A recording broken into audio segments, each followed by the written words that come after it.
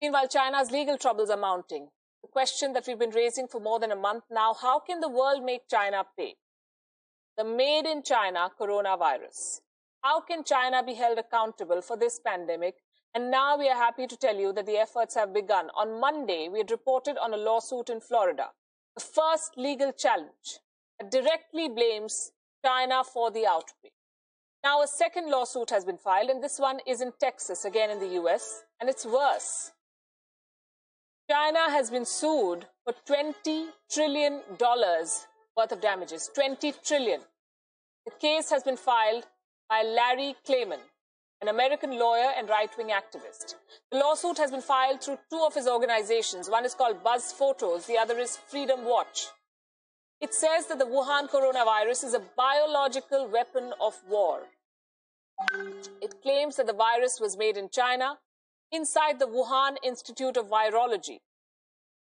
It accuses Beijing of creating the coronavirus and calls the disease an effective, I'm quoting this, an effective and catastrophic biological warfare weapon to kill mass populations. Here is what the lawsuit says, I'm quoting again. COVID-19 was designed by China to be a very effective and catastrophic biological warfare weapon to kill mass populations. The COVID-19 is a very unusual and dangerous virus, seemingly handcrafted to spread rapidly through multiple pathways. There are many indications besides the nature of the disease demonstrating that the virus was engineered in the Chinese military's laboratory or laboratories. What the lawsuit says, a word of caution here though. The lawsuit is based on media reports, some of them unverified. The claim that the Wuhan virus is a biological weapon is still a claim.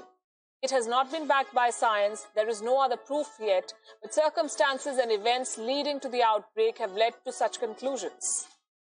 What the lawsuit does is add to a growing chorus. How can China be made to pay for its criminal negligence? Are there any legal avenues to punish Beijing? On Monday, we reported on the class action lawsuit in Florida. This one calls out China for trying to cover up the pandemic. This lawsuit was filed by the Berman Law Group in Florida, and we reached out to them.